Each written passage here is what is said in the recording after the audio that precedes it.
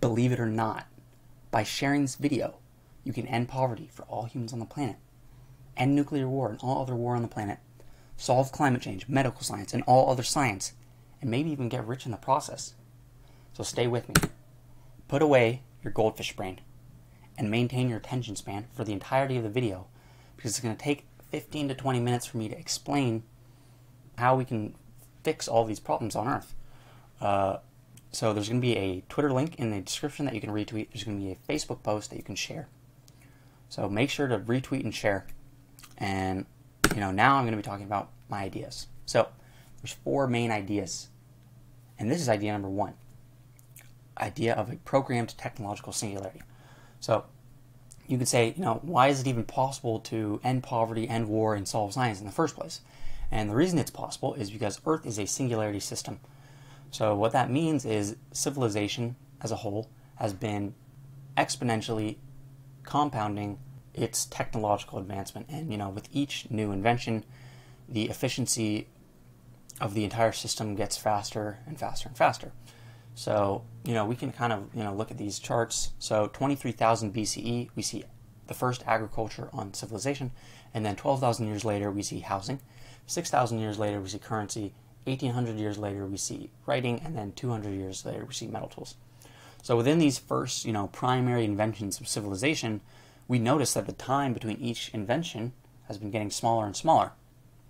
And essentially what this illustrates is that, after each invention, the whole system gets smarter and, it gets more efficient. And, so this allows the next invention to come even faster. And then, this further increases the efficiency and intelligence. And, this is continuously compounding, et cetera, et cetera, et cetera, till we get to today. The microchip and the internet are only a couple decades apart. So we can see that, this singularity system has gotten ridiculously smart.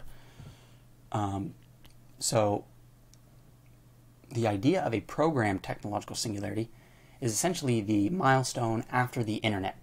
So if we look at the internet, there are 8 billion humans, and they are all inputting data into the internet.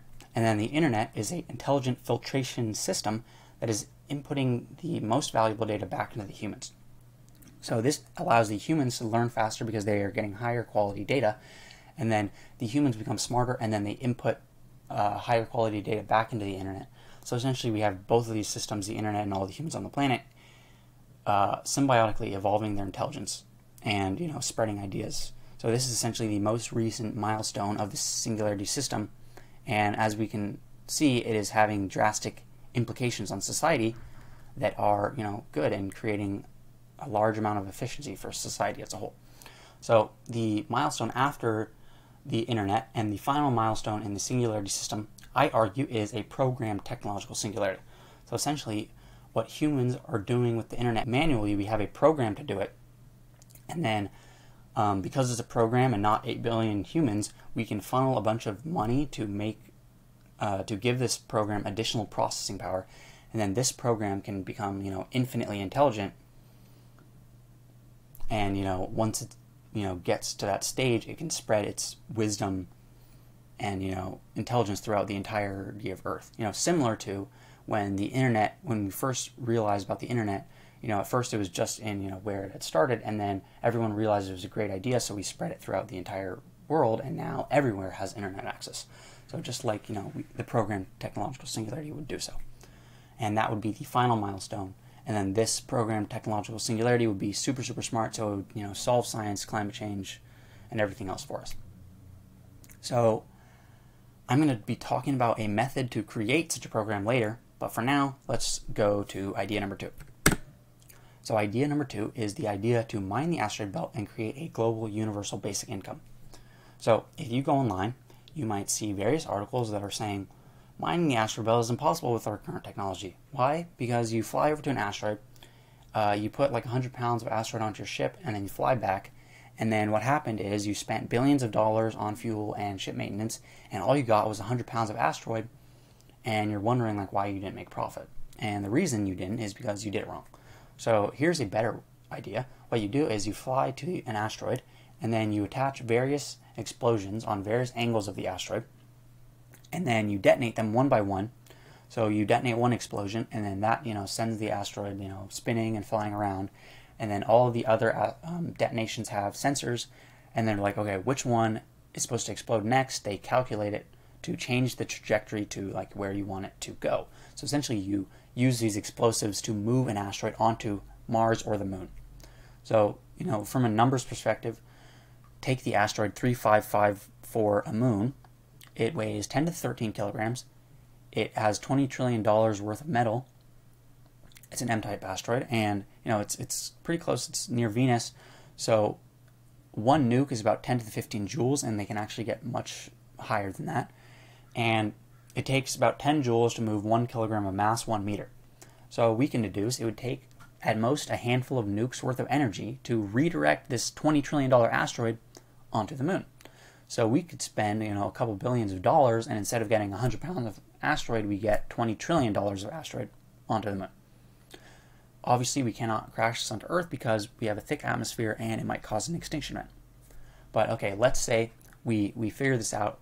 We get a solid, consistent method to use explosives to crash asteroids onto Mars or the moon. Now what we do is we crash quintillions of asteroids onto the moon, and then we transport 100 humanoids, and then we upload the technological singularity onto the humanoids. So now the humanoids are really smart, and then they use the materials of the asteroid belt to construct factories that create copies of themselves. And then we create a quintillion dollar, humanoid army because they make a bunch of copies of themselves. Now we can transport this workforce back onto Earth and, spread this wealth, and they can do any undesirable job. So effectively, we get quintillions of dollars and we spread that wealth throughout all the humans on the planet because no one person owns the asteroid belt. So we can also take this idea number 2 into a different angle of, rather than ending poverty, we can use it to end nuclear war. So essentially we get all the countries with nukes and we say, listen guys, no one wants nuclear war because it's going to cause mutually assured destruction, and no one wants that. So rather, than having all these nukes on the planet to, have the planet blow up at any point, we say, okay, we're going to give away, once we prove that this idea works, we're going to give away, most of our nukes in exchange for a bunch of money for everyone. So everyone gets rich, and then we give up, enough nukes to like remove the possibility of a nuclear catastrophe, and essentially we've ended nuclear war and we've solved poverty in one go. Assuming the citizens of the countries can convince their governments to sign the Asteroid Belt UBI nuclear treaty. So in just these 2 ideas, I've given you a couple reasons to share the video. Number 1, we want to speed up the technological singularity, and we do that by spreading this video to all humans on the planet, and then they watch the video and then they become smarter. And then, essentially what we've done is we've increased the efficiency of the overall technological singularity system on Earth by making all the humans smarter. So, what was going to happen anyway with the internet. And we want to spread idea number 2 because we want SpaceX and NASA and like these other space companies to start planning the logistics of this mission so they can, start figuring out how to actually do it. And then also we want to, as I've said, we want to spread the idea of a treaty to all the citizens on the planet, and then they can pressure their governments to agree to this treaty. And yeah, that's essentially the first 2 main ideas. So idea number 3 is also pretty important, and that's the idea of a democratic, decentralized, autonomous organization called Plan A. So the main motivation behind idea number 3 is my interpretation of a programmed technological singularity is that any corporation or singular entity who creates a programmed technological singularity would have far too much unregulated power over the entire planet. So essentially they would have, near infinite intelligence, and they would be able to outcompete all corporations on the planet because they would be able to do whatever they're doing and then do it better, so they would have a better output, and then they would also be able to do it cheaper because if it comes to manual labor, they can just upload the singularity onto a humanoid, and if it comes to like intelligence labor, it'll just happen much faster because this program can make infinite amounts of copies of itself, and just it can essentially generate unfathomably large quantities of media, data, programs, etc. So, I mean, it could even flood the internet with all this stuff and, create a completely, unimaginable reality if it were in the hands of, someone bad. So what we want to do is we want this democratic, decentralized, autonomous organization to oversee the singularity, to make sure that there's no power struggle, make sure that there's no corruption, and to make sure that the prosperity generated from this technological singularity is given to all humans rather than just used to make one corporation absurdly powerful. So yeah, that is plan A. And, now I'm going to be talking about methods to create a singularity. So other than my own method, which I estimate will take $100 million to train and 1 year to program, I'm aware of one other method, and that is the method of Google DeepMind. So Rich Sutton, pictured here, has developed a 5 to 10 year plan, and it's basically based on lots of well-established research that he and his colleagues have already completed. So to compare his method and my method, his would be slow and steady, and mine would be fast and optimistic. So essentially, we have this decentralized autonomous organization, and it is overseeing all of the methods to create a singularity, whether that be Rich Sutton at Google DeepMind's method or my method. So essentially, all of the methods under this decentralized autonomous organization would, share information and technology to help all of the methods go faster, and then this would prevent power struggle, corruption, and make sure that all these singularities are used for the best of all the humans on the planet, and not just to insinuate power of one single corporation. So while he has the backing of DeepMind, I do not have that kind of funding. So the way I'm proposing to fund my singularity is through the use of NFTs. So essentially, each NFT, once the singularity is done, will give you a specific privilege to interact with the singularity that is unique, and you have to have the NFT to get it. And each tier gets increasingly expensive, and each tier has a privilege that the lower tiers don't have. So like the tier 10 would have the privileges of 1 to 9. You kind of get the point. So this is how you could possibly get rich if you buy the tier 1 NFT and then you share the video and everyone buys a tier 1 NFT. Once there's no more left, it'll start to increase in value. So you can treat this as an investment and hold on to it, and it'll eventually be worth much more than $1. And this is how I propose I fund my idea that I think will cost $100 million.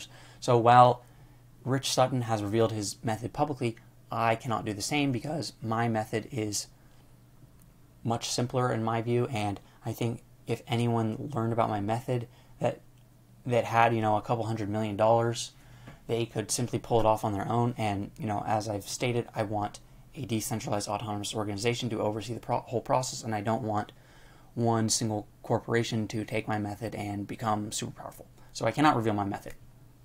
So yeah, these are the two methods.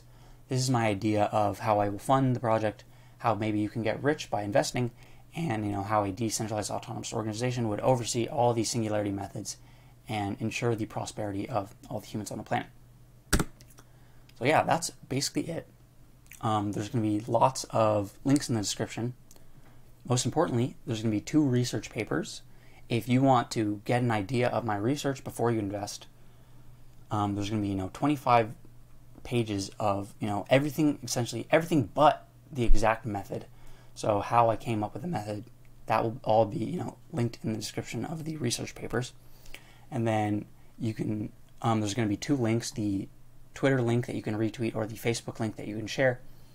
And then there will be a link to the NFT collection. So if you want to invest, all you need to do is get a crypto wallet on the App Store and put a couple dollars worth into it, and then you should be able to buy the $1 NFT.